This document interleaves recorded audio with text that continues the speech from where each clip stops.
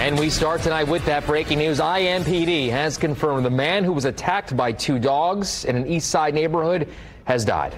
Investigators say 85-year-old Willie Mundine was attacked by those dogs on Kenyon Street. IMPD officers arrived and shot one of the dogs, breaking up the attack. He was taken to a hospital where he later died. News 8 talked to his granddaughter after he was taken, and she described the moments before the attack.